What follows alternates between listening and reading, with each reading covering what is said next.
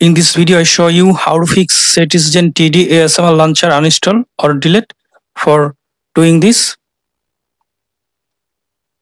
go to Play Store. Now search SatisZen Tidy ASMR Launcher. Tap on it.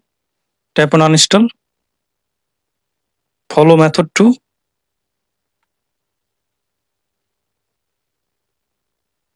Go to Settings. Then go to Apps. Then tap on See All Apps. Now search SatisZen Tidy ASMR Launcher. Click on it. You can see that uninstall option not showing. Now click on Home app. Now click on your default launcher, system launcher or other launcher. For my case, Pixel launcher. Go to Settings. Then go to Apps. Click on SatisZen Tidy ASMR Launcher. Now click on Uninstall. Okay. Now I hope that you uninstall SatisZen Tidy ASMR Launcher. Thanks for watching. Don't forget.